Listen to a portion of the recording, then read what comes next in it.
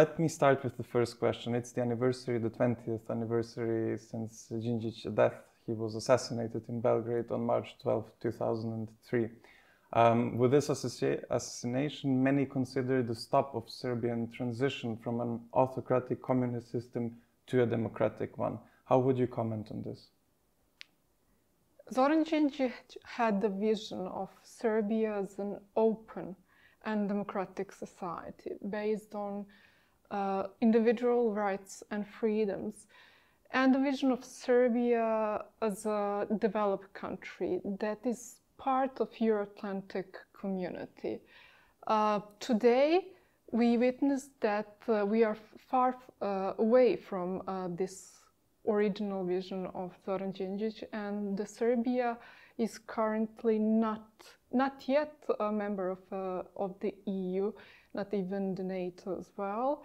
And today we witness that rule of law and democracy are in retreat. And the country is still run by reactionary and nationalistic forces that were in power during the 90s, that constantly challenge that vision of Zoran Djindjic.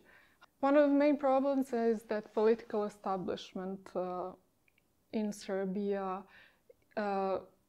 present themselves as those who are the successors of Zoran Djindjic, and that they wanted to overtook the vision of Zoran Djindjic and wanted to actually work on Serbia's accession to European Union and to modernize Serbian society. However, in practice, they did completely the opposite by promoting mostly Russia and China in Serbia. By demolishing democratic institutions, they moved the country far away from European values and Euro-Atlantic community. Also today, those who are the successors of Djindjic, most members of the Democratic Party, somehow didn't manage to actually to fulfill that Zoran Djindjic's dream.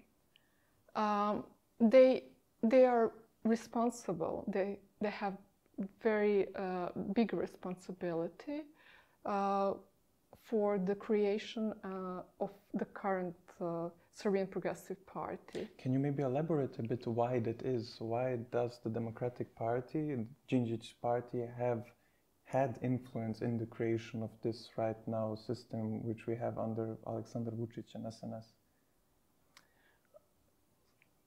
Okay. The Democratic Party of Serbia contributed to the creation of Serbian Progressive Party a long time ago because they wanted to actually have the share of power and to somehow influence the radical elements in society and try to modernize them and to turn them into the party that will be acceptable for them as oppositions.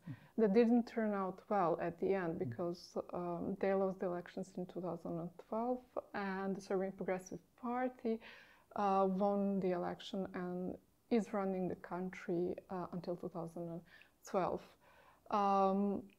But they rebrand themselves as Europeans, although among them there are a lot of radicals within the party that continue to lead the country and promote radical nationalistic views. They're quite dominant and they're completely in opposite to the values and policies that Zoran Djindjic promoted a long time ago. When we have the situation which is current in Serbia with the not so much present media freedom, the suspension of several civil rights and so on, There were some kind of demonstrations going on, especially in the COVID-19 period during the pandemic, against Vucic's regime and the current government. But still, the demonstration did not succeed to being still alive, let's say, until this day.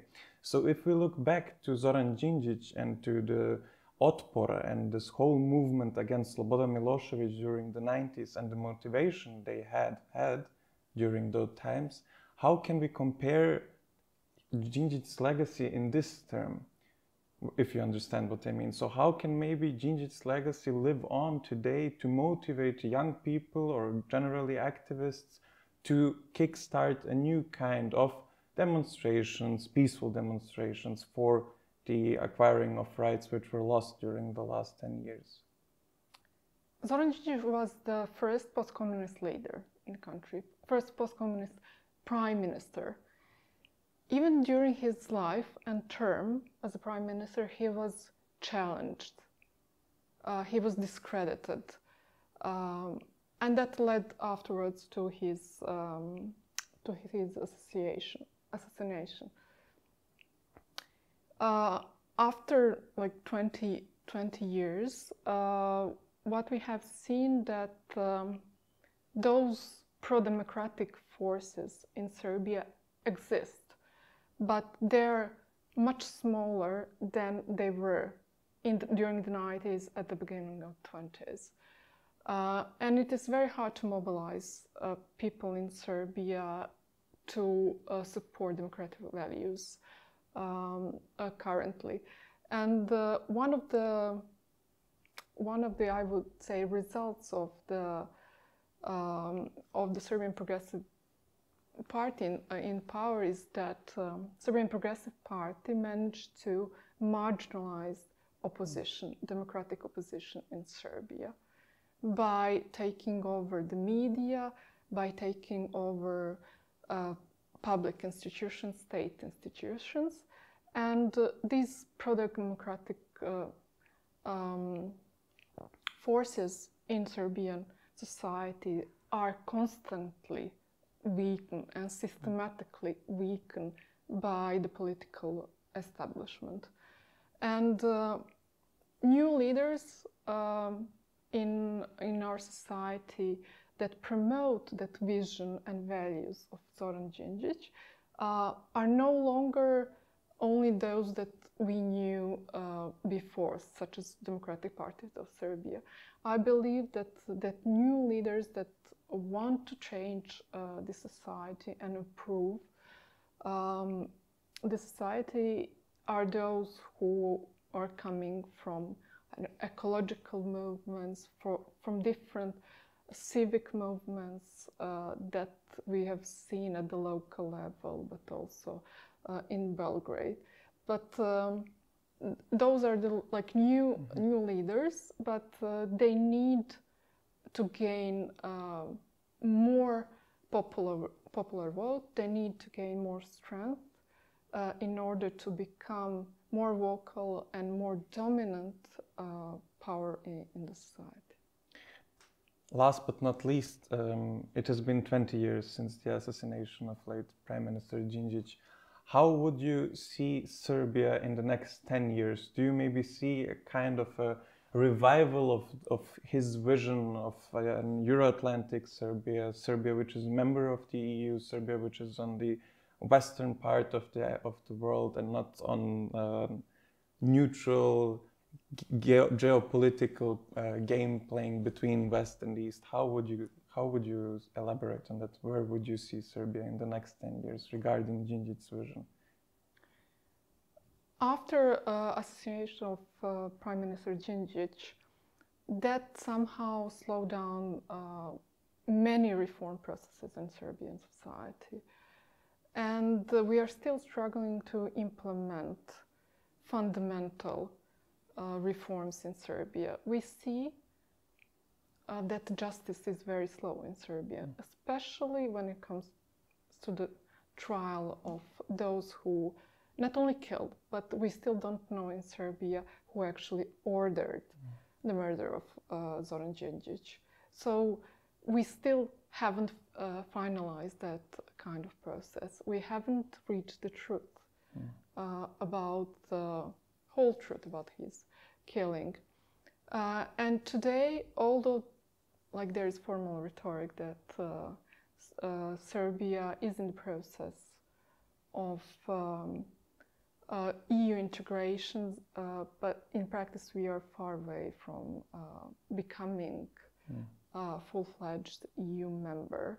So there is a lot of work to be done, and we need more like democratic leaders with that vision of Zoran Djindjic that will lead to not only for Serbia to become a developed country, but democratized and modernized as a society.